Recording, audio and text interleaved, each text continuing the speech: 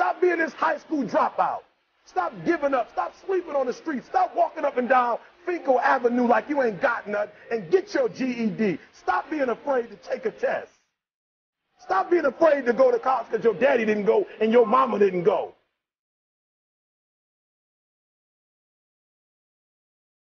I don't do well in math. You're right. You ain't never studied. I'm not good in writing because you have never written before.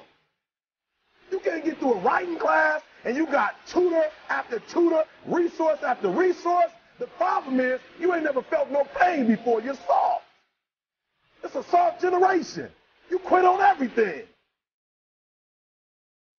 You have to give it everything you got. No more TV, no more parties, no more playing. If you don't have a 4.0, what you need to be doing is studying. You're a sophomore. You're like, I'm just a sophomore. Or I'm just a freshman. Like, I got time, to put it in another year. But you don't realize this, that the opportunity that you need is in your sophomore year. It's not in your senior year. Listen to me. You're running out of time.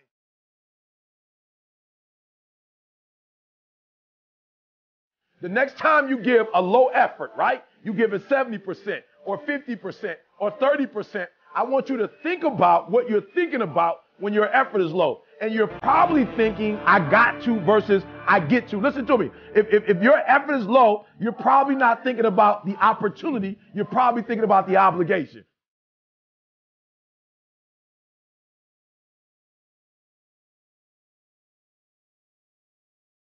Because success is allergic to average. Are you hearing what I'm telling you? Success and average don't have nothing to do with each other.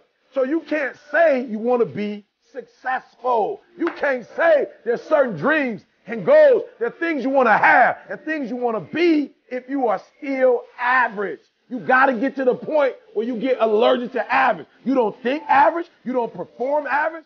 Success and average have absolutely nothing to do with each other. That's what I'm telling you. Your teacher can't stand average. Nobody really likes average. And the problem with a lot of you is you're not allergic to average, all right? You got to do me a huge favor, man. You lying to yourself. On one point, you said you want to be great. You want to do great things. You want to have greatness. You want to be great. Listen to me. But on the other hand, for real, you comfortable with average. You cannot be average any longer. Why? Because average attracts average. When I'm telling you to be great, because when you're great, you attract great. When you're average, you attract average. So I need you to do me a favor. I need you to get off average, right? I need you to get off average. You ain't got to rely on nobody to get off average but you. I don't care what nobody else in your family is doing. I don't care what your teacher doing. I don't care what's going on in your school, what kind of school you have, what kind of job you have. Just because the people are average around you don't mean you got to be average.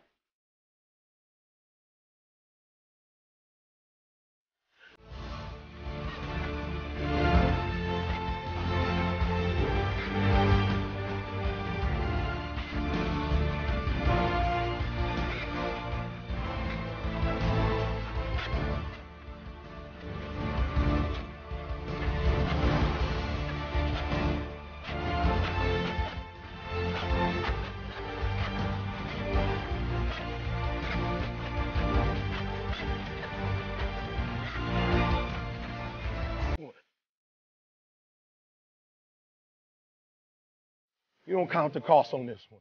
You don't count the cost on this one. You just do what you got to do on this one, and then you look back when it's all over and you see the rewards. You look back and you see the accomplishments. You don't count it. You just look back and you see that you succeeded.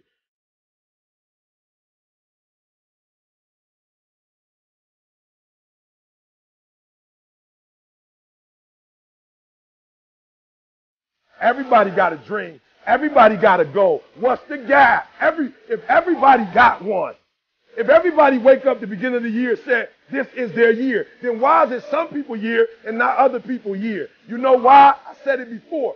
It don't got nothing to do with your dreams and goals. Everybody got a dream. Everybody got a goal. The question is, when you wake up in the morning, what effort are you putting forth?